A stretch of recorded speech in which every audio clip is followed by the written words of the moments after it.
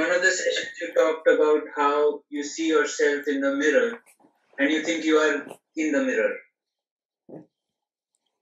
And if you extrapolate that to different experiences that you have, you can disperse this exploration throughout the day, where when you go in front of the mirror, the moment you realize, wait, I'm not that, you are back in the floodlight. Correct, correct.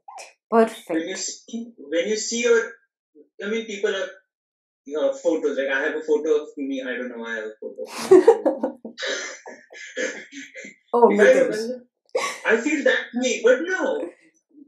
And then that confusion stops something. Right?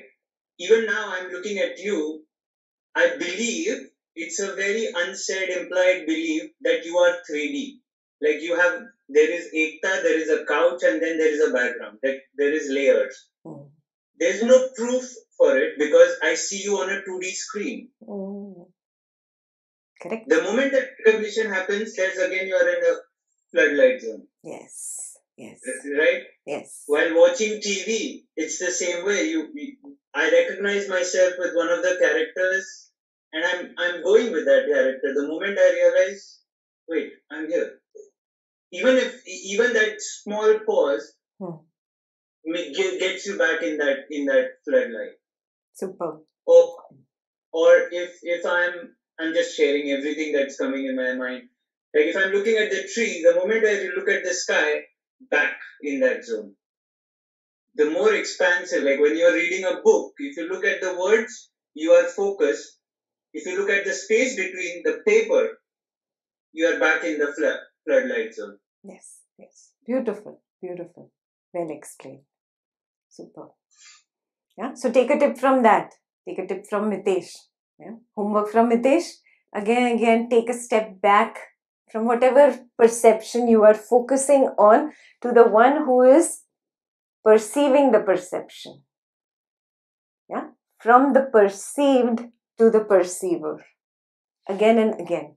Take a step back. Take a step back. Good. When you have a motive that you have to witness or you have to see when you see something, you have to reflect on it. It doesn't work for me. Correct. Actually, if you have no intention, it just works. Correct. There is nothing to.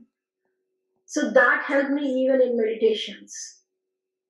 If I sit with that, I have to see the witness or I have to do something, I have to look for something, it never works. Correct. It just, you drop everything, you just simply be like what you are. That will take you to why.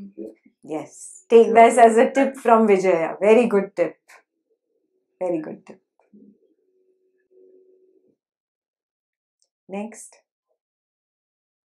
Didi, this is Prema. Can you hear me? Yes, Prema. Yeah, Didi, I just want to share my experience regarding the meditations of Nisargadatta. The sir uploaded already to the Jnana Sangha. I tried with those meditations. Those are really helping, like to add to the Vijaya's experience. First, I wanted to do this meditation and slip into the, contemplation meditation or to the void, which did not work. But second day, I just wanted to do for that bit of meditation, like 20 minutes or whatever. I did not even realize when I went into the meditation, it was a completely, I'm formulating it now, but I have no words to explain it to you. Meaning, dropping only that I have to go into the meditation only helped me into the sit for that 1 hour meditation. I have that experience. So those meditations, maybe I'm attached to your words or anything, I don't know, but those are helping me like a pills to go into the meditation. But I'm accepting as it as a first step to initially go into that. Later I have to, have a strong will to even to come out of those meditations and directly get into the meditation. But people who are struggling to go into the direct meditation, this is like an awesome pill, like to go into the meditation. I just wanted to share that. Okay. So then tip from Prema. First you put on the Nisargadatta Advaita meditation. Sit through it 20-30 minutes. It will take you into it automatically. Okay. Sa